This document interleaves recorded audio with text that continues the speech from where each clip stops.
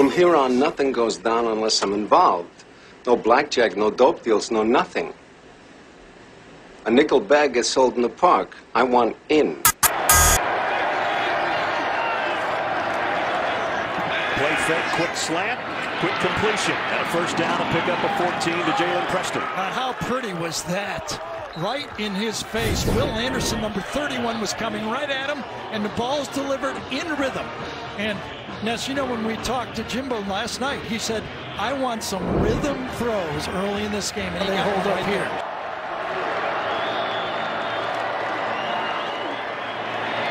They held up beautifully, but he missed his intended receiver. They're looking for a flag. I thought he got hit before the ball got there. Chase Lane wanted a flag, and yes, they don't get it. The timing was very close. Lane thought he got hit before it got there. Three-man rush, time to throw it, and yeah, I think he did kind of get hit. I do too. Yep. So it brings up the punting situation. Haven't converted on third down. This is 3rd and 3. Mond. Kind of a jump pass. Yeah, that's going to be interference, isn't it? Didn't he? Finally a flag. As Weidermeyer's the intended receiver. That's Daniel Wright. Yeah, I think Daniel Wright had his left arm on his back on that play.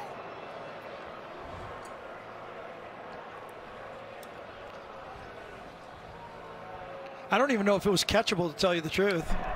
Holding. Defense, number 3. Yeah. 10-yard penalty from the previous spot. Automatic first down. Which is important. By calling it holding, it doesn't matter if the ball was catchable. It was hold before the throw. There you see a little jump pass by Mond. And the grab right from behind on Weidermeyer. Man, that wasn't too bad, was it? It looked worse up here. At any rate, keeps the Aggies offense out there. There he got the first down at the 47, so back in Alabama territory for the Aggies.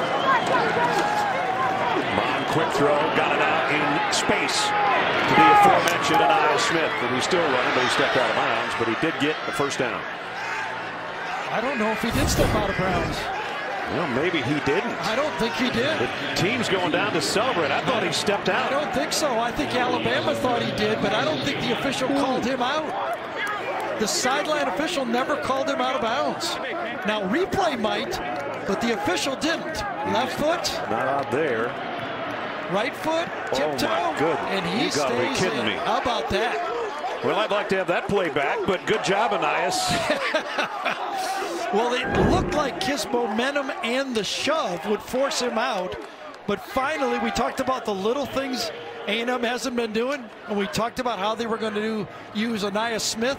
That seemed to me like a busted coverage. The touchdown is under video review. And then a missed tackle on the play. Does not force him out. Daniel Wright kind of whiffed over there, and I thought he was out, and I gave up on it. Take it back, and second down and 10 for him at the 38.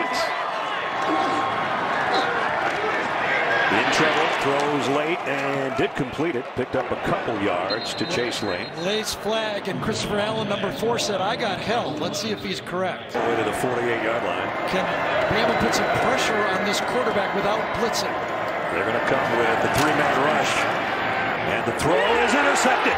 Picked off down the sideline. Touchdown, Alabama, Daniel Wright.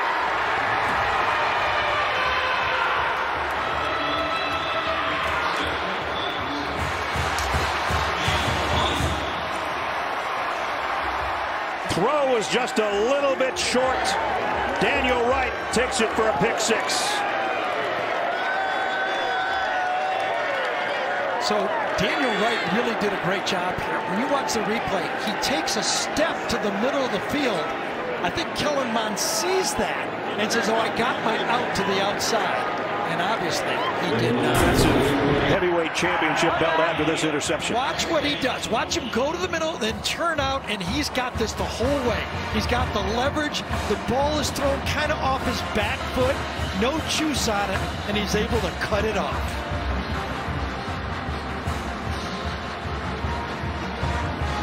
Can't play it any better than that. And the pick 6 gives The Tide again a 2-touchdown lead. I don't think it was thrown late. It just didn't have any steam on it. And as you said, it was inside by maybe 2 yards.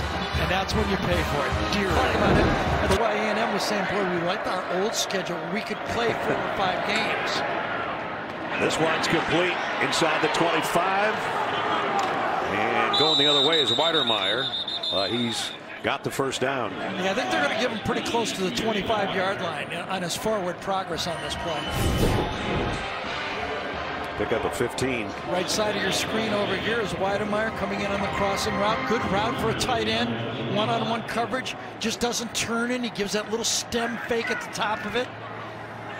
So first down at the 25. It's quiet with the snap count, but all the colleges basically gone to the no silent snap count, so you don't have that advantage. They're down to 12 across the middle, incomplete. Nice throw. Chase Lane. And Chase knew the old stop the tailback off tackle is no longer a part of it. Nor any huddles. Here's a throw out to Weidermeyer. Cuts back inside. Nice move by the big fella. And he looks like he might have a first down at the 35. When we first started doing this, we used to talk about the isolation play. Now we're talking about the isolation pass. Isolate a wide receiver on a safety. And they moved the sticks as they gave Weidermeyer the first. And now remove the motion man, Jalen Preston. Throws back over the middle. Weidermeyer again. Another first down as he crosses midfield to the 49 of Alabama. So 2 sides of this coin right here. Remember a week ago, Alabama got a big lead on Ole Miss and then gave up points, and heard about it from Coach Saban all week about letting down their guard, losing their edge. Missouri, you mean?